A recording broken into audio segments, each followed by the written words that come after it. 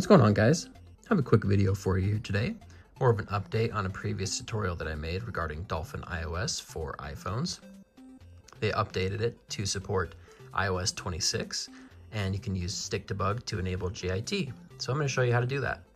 So first off, you're going to want to set up sidestore and stikdebug. If you haven't done that already, I have a guide that I posted a few days ago, and I'd recommend going through all that, make sure that all these are good to go. I'm going to be using this VPN tunnel from stikdebug rather than Stas VPN. It works the same as Stas for side loading. So I'm going to have a link to the DolphiniOS beta page that you'll use to grab the IPA file. It's right here under manual install, under non-jailbroken devices. You're going to click download. And it will download. I've already installed it here, so I'll just go back. Once you have that downloaded, again, make sure you have your VPN tunnel connected, whether it's through stikdebug or Stas VPN. You're going to go to sidestore. We're going to tap the plus button, do the non-jailbroken IPA file, and wait for it to install. All right, and there we go. So now, if we go ahead and launch this, you'll see that it is working. So now, if we want to add a game, go ahead and press that plus button there. I have my game saved right here, Legend of Zelda. Go ahead and we'll move it.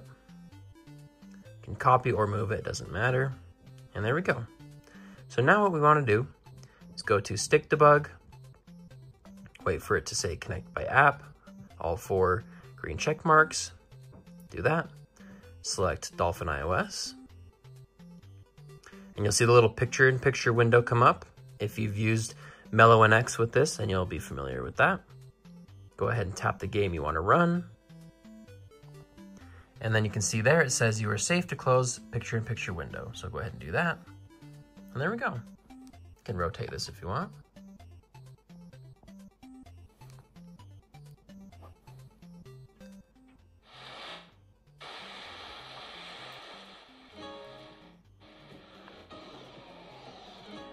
There we go.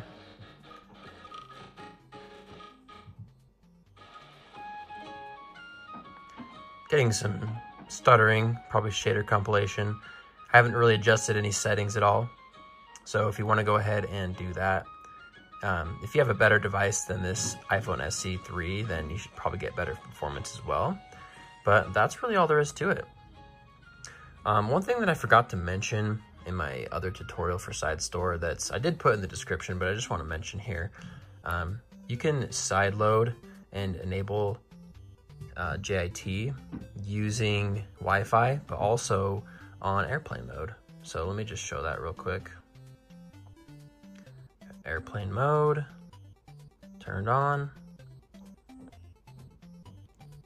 can go ahead and quit out of stikdebug, and there we go. See? So if you are out and about, you can go in and still enable JIT. And we'll just start it up once more.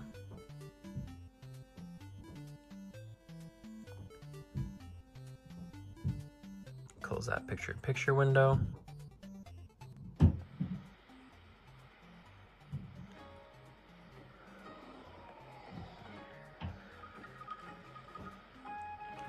And you'll notice the stutters that occurred on the first boot aren't there anymore, so it was some shader compilation. If you want to go in and change some settings, I recommend going into the graphics, general, change the compile shaders before starting, enable that. And then if you have a really powerful device, you can use the hybrid Uber shaders. I recommend just doing the specialized ones here.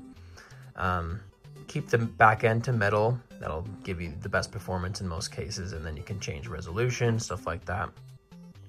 You can also mess with the hacks.